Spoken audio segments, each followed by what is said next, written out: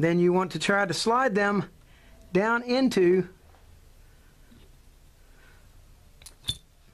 the clutch sleeve so those plates are now lined up with those marks.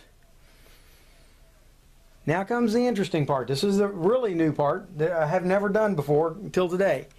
Alright, what we're going to do is we're going to take that hook on the spring right there, and we're going to slide that into one of the synchronizer plates. And then we are going to slide the spring around and hook it onto the other two plates.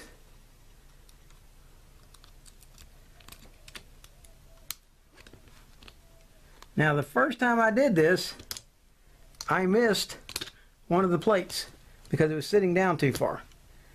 Alright?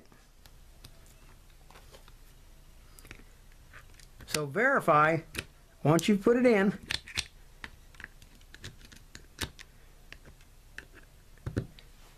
that each of these plates are sitting over the top of the spring.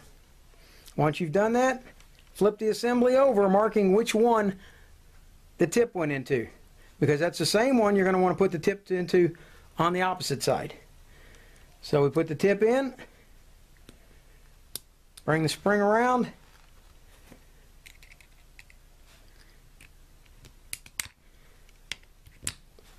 there.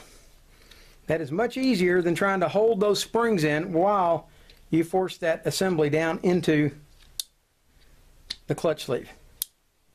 Alright, so that's my new preferred method for assembling the synchronizer assembly. The next part we plan to assemble is going to be the main shaft assembly. It's going to consist of the main shaft, the first reverse gear, the second gear, the synchronizer blocking rings, and the synchronizer assembly. And last but not least, the snap ring. This is one of those items that gets forgotten, and when it does get forgotten, it causes lots of problems and causes people to have to go back and take the transmission apart. So we're not going to forget that. Matter of fact, I want to remind you about that before we get it done. Alright, so the first thing you want to do is take your main shaft and slide your second gear onto it. Okay, if you feel that you need, it's a good idea to go ahead and get your assembly lube on there.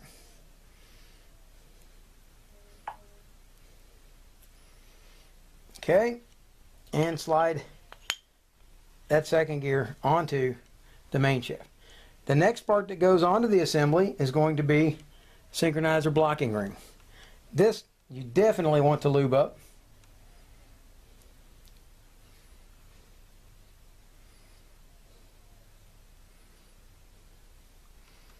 Slide it onto the second gear. That's second gear blocking ring. If you forget to lube that, it can cause it to jam and do all kinds of things. So you need to make sure that you lube that. Next to go on is going to be your synchronizer assembly.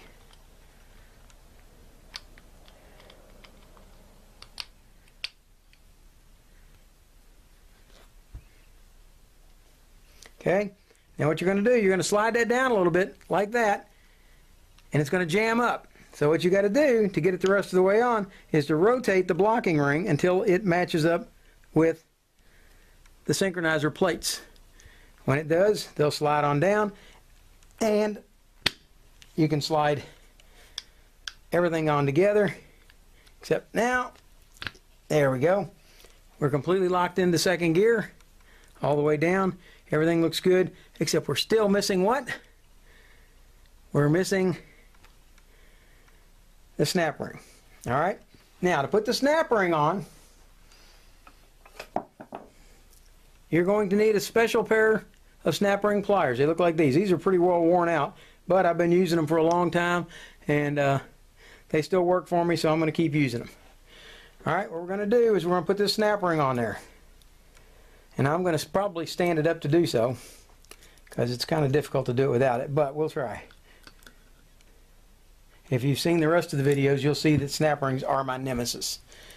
Let's see if we can adjust this a little bit. There we go. Now we can see. Okay, or just a snap ring still on there. Okay, snap ring pliers.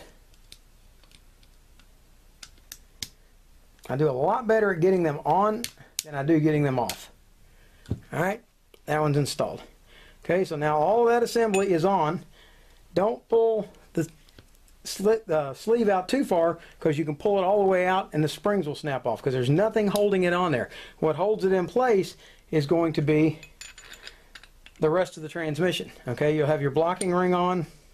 Oops, sorry. You'll have your blocking ring on, like so, which we'll lube and stick it in there, and it will be ready to go. But the rest of the transmission holds this assembly together and keeps it from falling off. Alright? At this point, I'm going to recommend that you do a dry fit of your cluster gear into the case. The reason I say a dry fit is because these washers, if you pack them up with grease, can create as much as 10 thousandths clearance, or take up as much as 10 thousandths clearance. So if you really want to find out what your real clearance is, you need to do a dry fit of your cluster gear in your case without all the grease. Alright, so we're going to do that.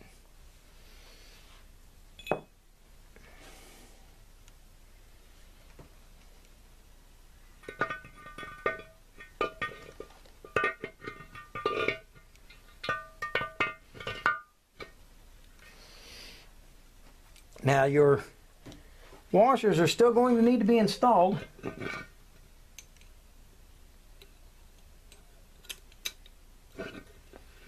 Which is going to make this difficult, because usually people use grease to hold everything together in there. Alright? And you're not going to have grease to do that for you.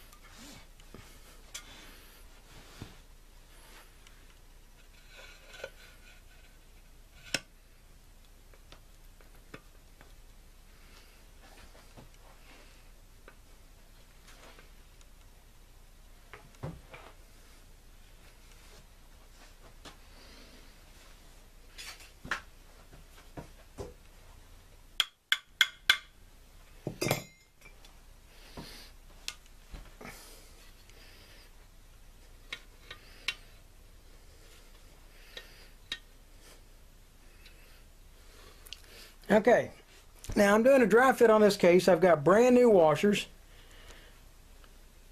from Crown, and they are installed in the case. However, there is virtually no free play from end to end. Alright, we're going to hook up the dial indicator on it and verify that, but it looks like I have actually practically none. So let's see what we got.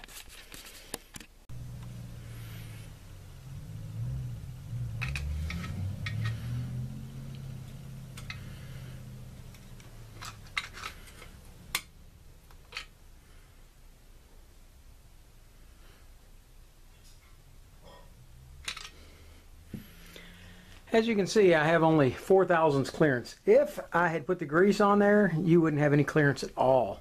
So that's why you need to do the dry fit first, besides which it saves you from having to clean off all the bearings and washers. What I'm going to have to do is shave one of these washers down about 12 thousandths of an inch. So that's where we're going from here. And I may just search through the ones I've got and see if I don't have one that's pretty close to it already. Okay. I've spent the last 2.5 hours going through all my old washers from all my old rebuilds, and finding that none of them met the requirements for getting me my 12 to 18 thousandths on here. So what I ended up doing was taking an old beat up washer that looked like this and putting it on my work sharp and slowly but surely whittling away 12 thousandths of an inch. Sorry, 8 thousandths of an inch, so that I would come in within the 12 thousandths. It might be 1 thousandths out of round, but it worked. It got me where I needed to be. And so we now have our clearance on our cluster gear, so it's ready to go. We're going to move on, but I want to show you, I've gone ahead and inserted it back like we had it before. The one thing I do want to show you, and that is, you need to be right directly on this, is when you start to drive in your cluster gear, first off, on this other side over here, I put gasket sealer inside the hole before I drive the shaft on out to help seal this hole. Second, before you drive this in, let's see if I can get it set where you can see it. Okay, this should be in this configuration. When you look at it, the edge of this right here should come perfectly flush with the top of the hole beside it. Alright, when you've got it in that configuration, you know that you'll be able to slide the bar in and be able to knock it all the way down when you get to the end. Make sure that this slot right here on the side is in the right position. If your bar coming across looks like that, that's not going to work. If it looks like that, it's not going to work. It needs to be just like that. All right.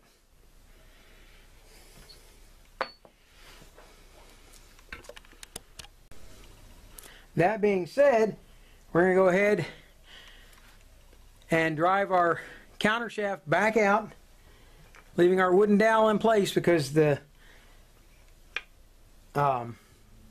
cluster gear needs to sit down in the bottom of the case for the installation of your main gear and main shaft. All right, so actually just the main gear.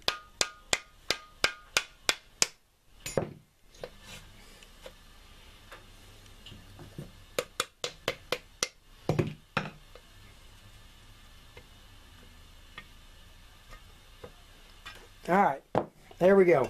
Cluster gear is now in the bottom of the case. Our main shaft is mostly built up. The only part left to talk about now on this main shaft is installing the first reverse slide gear. Your slot here goes to the front towards the synchronizer assembly.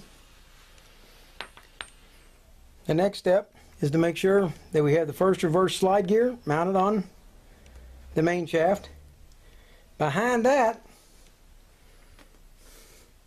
is going to go this bearing spacer.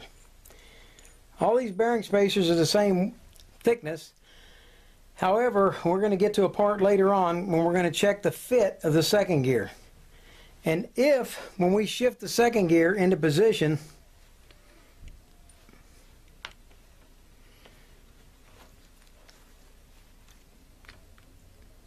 it leaves a gap like that in between the clutch sleeve and the second gear, we're going to want to put an extra shim back here to shim this forward so that that will fit snugly up against there.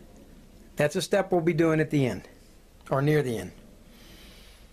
Alright, the next step here is going to be to install the bearing retainer and the rear bearing. Now the rear bearing isn't going to want to go on all the way right there. You can press it on. This is one of those instances where I typically don't, just because this is kind of a big awkward assembly and it's easier to drive it down